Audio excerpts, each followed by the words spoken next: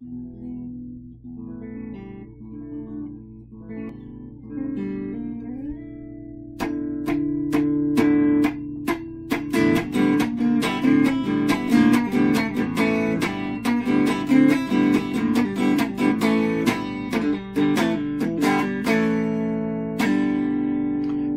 August 28th, 2019, 4:20 p.m. for all you stoners out there. I did not plan that. Or would I? This is episode 601. Before you know it, we'll be at 700, and Ariel will be saying, I just seemed like yesterday was 600.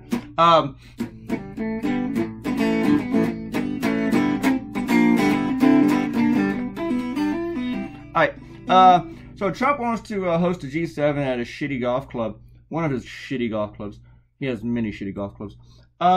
And before that happened, I predicted that he would do this. But that doesn't mean like I'm brilliant or a genius or I'm so smart and clever.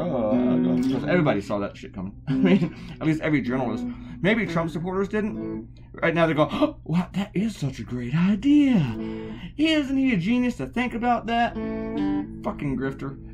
He is a grifter. I mean, this is a failing club that has bed bugs. At least it had bed bugs. I wouldn't stay there. I'd feel safer in a Motel 6. I stayed in a hotel once in Nashville that smelled like kitty litter, and I'd rather stay there than one of Trump's crappy places. I don't know why it smelled like kitty litter, it just did. But anyway, this whole bedbug infested thing has really pissed Trump off. He's tweeting about it. I don't know who he's feuding more with today, people about bedbugs or Puerto Rico. But, you know, every time Donald Trump goes to one of his clubs, he makes money. We have to pay for him to stay there. We have to pay the Secret Service, the government services that goes with the president. Everything that the club can charge when people stay there or use the services or eat the food, Donald Trump makes money. He does. And he's talking about how much money he's losing as president. The thing is, maybe he will lose money as president, but he's not going to lose as much as he says. Most people do lose money while they're president. They tend to make it back after they leave office, but being president is actually kind of expensive.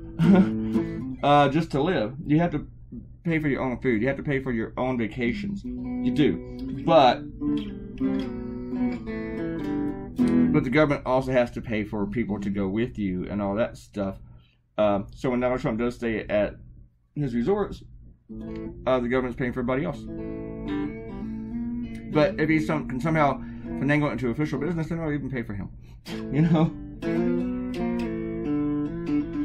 But now he's hosted Japan and China at Mar-a-Lago, and which means that he has made money off those governments. And now he wants to do the G7 at his crappy club. And he says because an airport is close by. Because he is the only one brilliant enough to build a club next to an airport. No one's ever thought about building hotels and convention centers near airports before. He reminds me, we were at Comic-Con last week, and there was an airplane going over like every 30 seconds when we were outside eating pizza. You know why? Because it was built next to a fucking airport. Every airport has shit like that. Freaking idiots. I tell you what, though, I bet you there's McDonald's nearby. And that might be a factor. Because Donald Trump will probably feed them world leaders McDonald's. And he's not just going to bilk 6 governments. He's going to, more are invited. He's going to bilk up to 20 probably. Alright, let's do some shout outs to get off this rant. Okay? I'm going to rant about it all day. I do like this cartoon though. I dig it. I dug it. I had the idea yesterday before I even did the last one, but I wanted to do this one second because I thought it was a better cartoon. So I thought let's let that be the bookend. Alright. Ariel says, congratulations on hitting 600 videos, Clay. Well, thank you, Ariel. And thanks to me for an absentee shout out for commenting on episode 599. It has been a crazy ride this far. Yeah, I figured everybody who's ever commented needs a shout out when we get to these big numbers.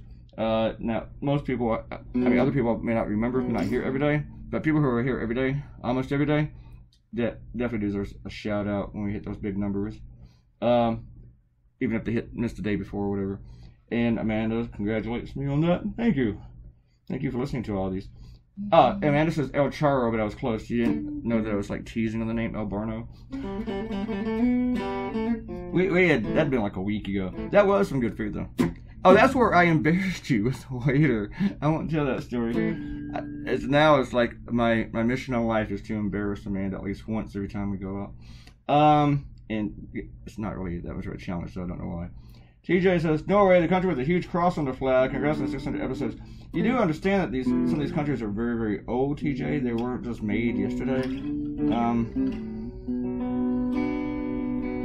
They have kind of changed their demographics since those flags were created. They're proud of their culture and history, but I don't think they always represent exactly where they are.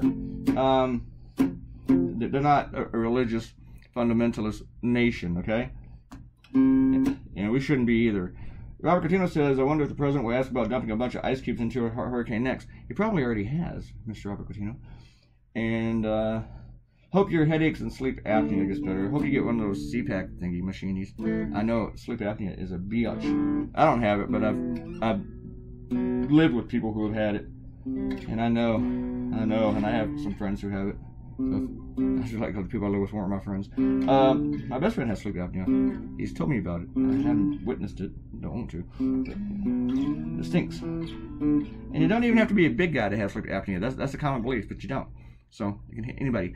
All right. I don't know why I'm talking about that. Guys, click the red button, subscribe, and I'll give you a shout out if you leave a comment. Goodbye.